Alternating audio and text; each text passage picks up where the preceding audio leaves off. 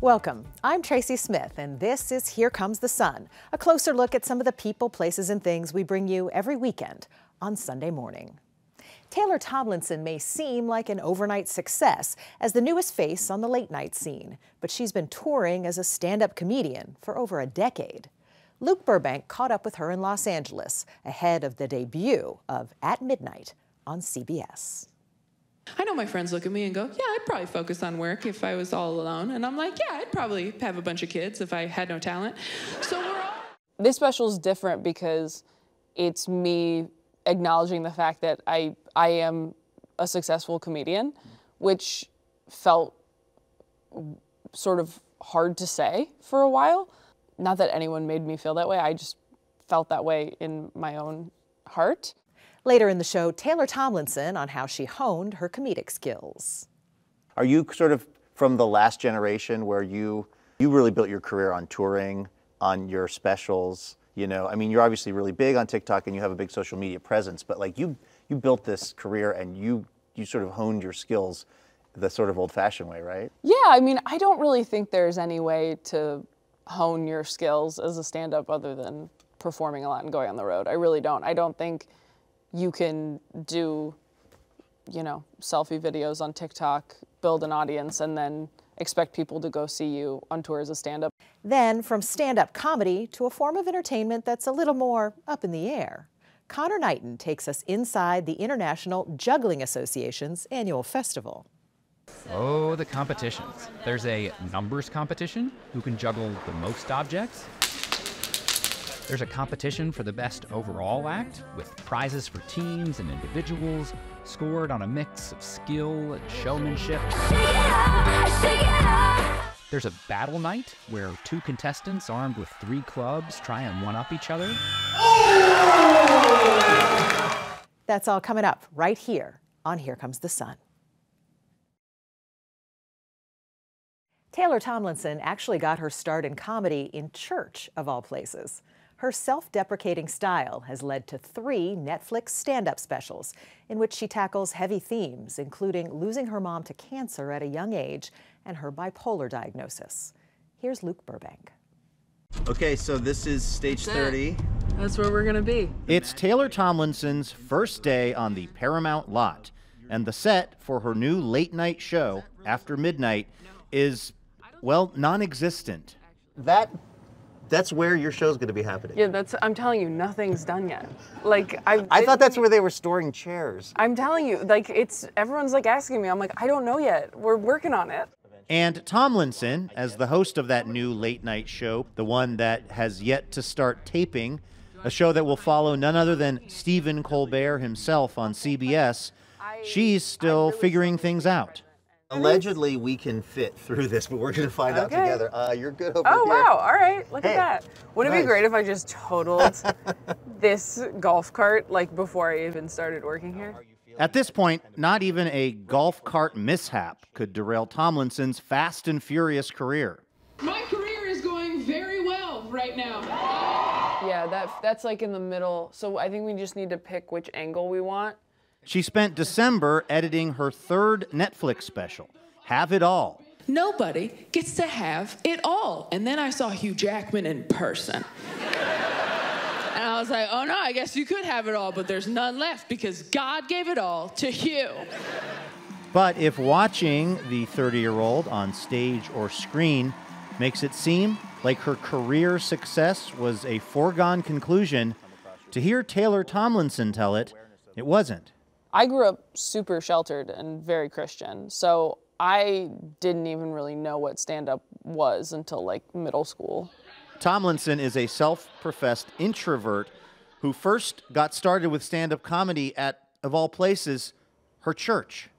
All my jokes have always been really rooted in my real life. When I first started, obviously, I was very clean. I was 16 years old, very sheltered. Like, I mean, I hadn't dated. I hadn't had sex. Like, I hadn't done much of anything. And so I think the jokes I was doing were probably A, pretty observational, and B, very self-deprecating. Probably to, like, a point where it might have been a little sad, actually. I know that my friends both envy and pity me simultaneously, just like I envy and pity them.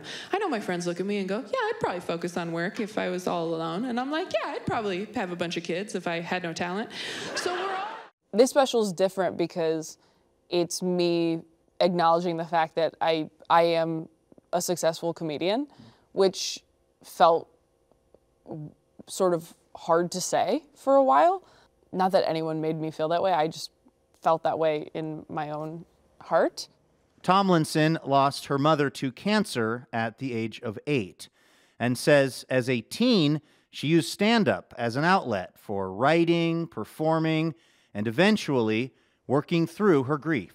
I started writing jokes about losing my mom when I was much younger, but they were very like hit or miss as far as how often they would work, because I was doing them, you know, like on Sunset Friday night, and everybody's like, we're kind of here trying to get laid.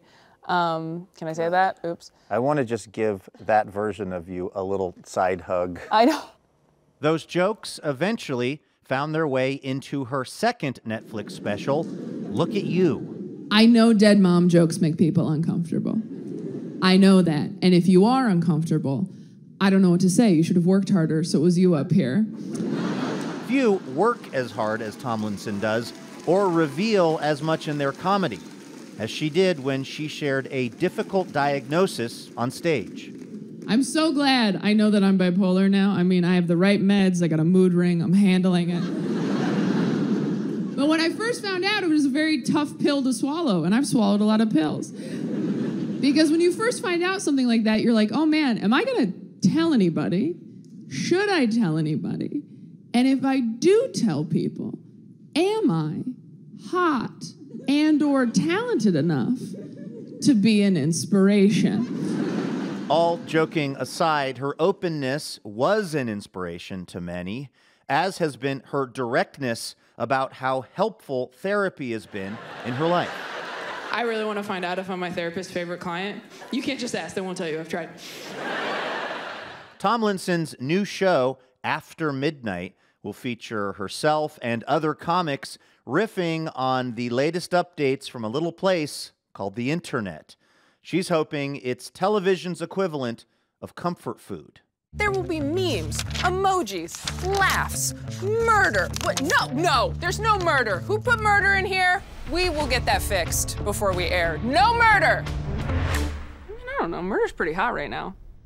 So what is it that you think will be the biggest learning curve for you about this new gig, After Midnight? Honestly, the thing I'm most nervous about, and this is sort of a lame, uncool answer, I am naturally very introverted, and it's something I've worked on a lot over the years. The thing I'm most nervous about is like the social aspect of it and how many people I'm gonna be interacting with and like being on in that way, because that is a skill that doesn't come to me naturally.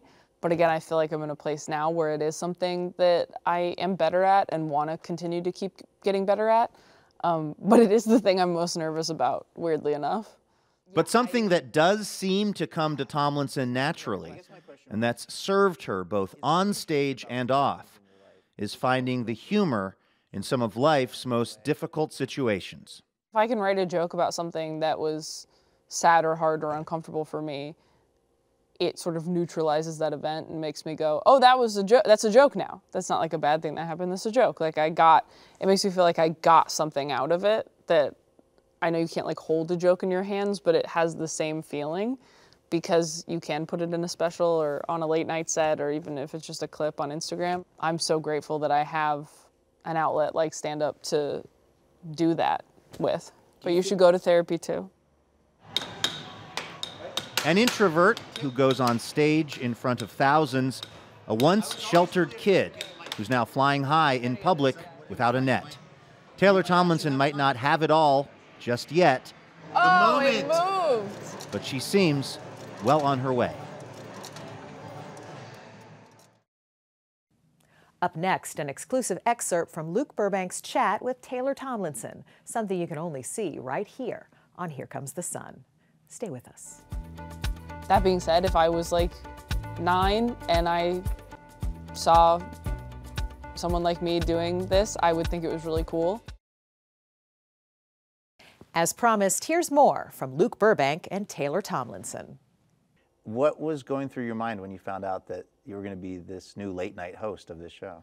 Well, that Zoom I thought was like another interview, and it was like very last minute. So you could see in that photo, like my hair's wet, like I got out of the shower, I have like a hat on. I really wasn't prepared to find out then, because we had done the screen test, I don't know, maybe like 5 days before or something, and I didn't know when we were gonna find out. So I wasn't prepared to find out on that meeting. I thought it was another follow-up interview, and he started that meeting very much like it was. Like they kind of faked me out a little, where they were like, yeah, no, you did great on the tape, but I wasn't there, so I want to ask you a few more questions, and kind of did the whole thing where they made me answer something else, and then sort of revealed that they gave me the job, which was how they got that photo of me looking genuinely surprised. You talk about talking to particularly women after your shows and seeing how the way you are on stage gives them a feeling about themselves. Have you thought about this new job where you're going to be the only woman in late night, and you're also younger than the other hosts who are out there? Am I? I mean, no, I'm kidding. I guess, do you think, a lot has been made about the fact that you are a woman in a type of job happening in TV that right now there aren't any other women doing. Right. And you're also a young woman. How do you think about that, and how, you know, you're going to be, like, there's going to be a Taylor Tomlinson of the future who's 9 years old right now, and they're gonna be watching you on TV or watching you on YouTube the day after you're on TV, you know? To be honest, like, probably that one. I mean, how does that feel for you, and how do you think about that? Gosh, I don't know. I mean, again, it's not like I'm like the first woman in late night. Like there's been Lily Singh and Chelsea Handler and like Joan Rivers, obviously. Like there's, you know, I'm not like, whatever. Not to downplay it, but I don't know. Somebody else asked me about this recently and how I felt about being like the only woman currently in late night. And I was like, I don't know. I don't think I thought about it like that when I was interviewing for this. I just thought it sounded fun and I thought I could be good at it. That being said, if I was like 9 and I saw someone like me doing this, I would think it was really cool, and that makes me feel good. So, are you sort of from the last generation where you really built your career on touring, on your specials? You know, I mean, you're obviously really big on TikTok and you have a big social media presence, but like you built this career and you sort of honed your skills the sort of old-fashioned way, right? Yeah, I mean, I don't really think there's any way to hone your skills as a stand-up other than performing a lot and going on the road. I really don't. I don't think you can do, you know, selfie videos on TikTok, build an audience, and then expect people to go see you on tour as a stand-up. I think they're very different things. I think what social media has just done is given comics a place to put their material and like put clips of their live shows to entice people into coming to see them live in person, because everything's better live. It just is. No, but you talk a lot about your sort of romantic life. I'm wondering, how does that play out when you're actually in your romantic life? You know, with people who are obviously aware that whatever goes on could make its way into your set. How do you navigate that? How do you keep the stuff that really needs to be private while also mining your real life for stuff, particularly in the romance department? Yeah. Oh, I always ask people before I do jokes about them. Like I wouldn't do that. Maybe when I was much younger. I think when I was much younger, if I broke up with somebody, I was like, I can say whatever I want. And again, now it's more so like, that happened in college and it didn't. Because yeah, I don't want it to be obvious or anything. And I wouldn't do anything like mean-spirited. But if I'm in a relationship or seeing somebody especially, I do say like, hey, I wrote this joke, are you okay with this?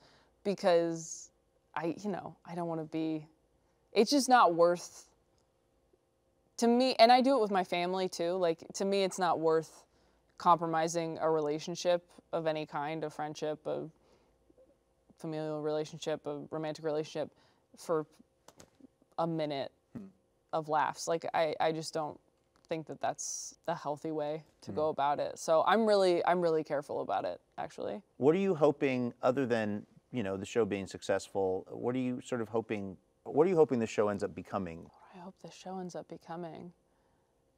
I hope the show is like a nice escape for people, I guess. Like, I want it to just be like a way to relax at the end of the day. Honestly, my dream is for this show to be a comfort show for people. Like, it's going to be on 4 nights a week. Like, if I were a high schooler who was chronically online and like loved comedy, like this, I would be obsessed with this show. So that's what I'd really like. I'd like for it to be something where people go, that's my comfort show. That's the thing I like, can't wait to watch at the end of a long day at work, that I know I'm gonna laugh at. Up next, it's a juggle.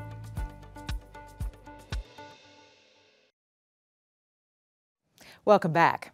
The art of juggling goes back thousands of years, and it still delights and fascinates us today.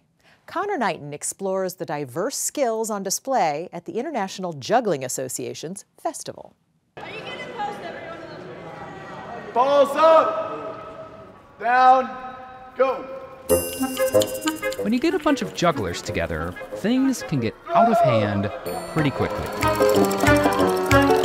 Meet the IJA. That one ball is going to do all the work. All right. The International Jugglers Association, a club for people who love clubs, and balls, and rings, and whatever this is, or whatever these people are doing. Even after spending a few days in their midst, I'm not sure I could define juggler.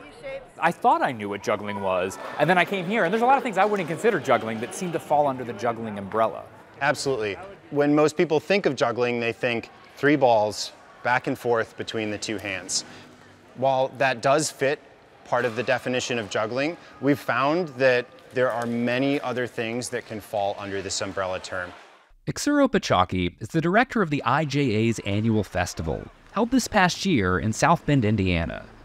He suggests object manipulators as a potentially more helpful way of thinking about the wide array of performers that join forces at the gathering. The main thing about this event is getting together with other jugglers. That's why everyone is here. But we also have the competitions. Oh, the competitions. There's a numbers competition, who can juggle the most objects. There's a competition for the best overall act, with prizes for teams and individuals, scored on a mix of skill and showmanship. There's a battle night, where 2 contestants armed with 3 clubs try and one-up each other. During joggling, competitors race around a track.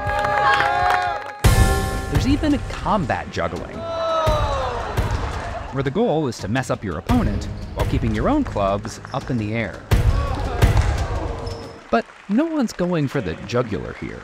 It's a pretty friendly bunch. It's a very supportive community. You don't always get that in other communities.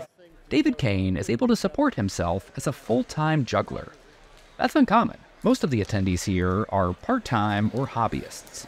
I do cruise ships, I do circuses, I do schools, I do corporate stuff. I specialize in churches, actually. Professionally, Kane is known as the Juggler for Jesus. You see, Jesus died, but 3 days later, he rose from the dead.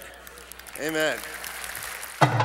An Egyptian tomb nearly 4,000 years old contains the earliest known evidence of juggling. These hieroglyphics in Beni Hassan depict 3 women juggling. Here in the US, juggling has traditionally skewed very male. The IJA was founded in 1947 by a group of men at the International Brotherhood of Magicians convention. They didn't want to be with the magicians anymore. There was the... Is there a juggler-magician feud? Well, magicians very much are secretive. They don't want to teach you anything. And the jugglers said, to heck with this. Laura Shub, who juggles under the name Ms. Tilly, used to be one of the few female jugglers in attendance. Today, she teaches workshops to a group that's gotten much more diverse. Put 1 foot in front of the other, like this. If there's one thing this group has in common, it may be intelligence. I would have to say that all of us are a pretty darn smart bunch. You cannot be stupid and be a juggler because of what it takes that's happening in your mind. Your mind does not want to accept it because everything in juggling crosses like that. In the learning of it, your body is almost resisting it. All right. She even tried to teach me. Get down. All right. Although I will not be winning any competition soon. Left, right. Throw. That's it. Throw it. That's it. All right, something. That's it. Professional jugglers like Wes Peden make it look easy. But you'll notice that even the best of the best make mistakes. Rarely does a routine go by without some sort of screw-up. That's when it's nice to be surrounded by an audience of supportive peers. People who understand the constant ups and downs of this world, who can sympathize with the struggle, and who can celebrate the sweet success of a well-executed juggle.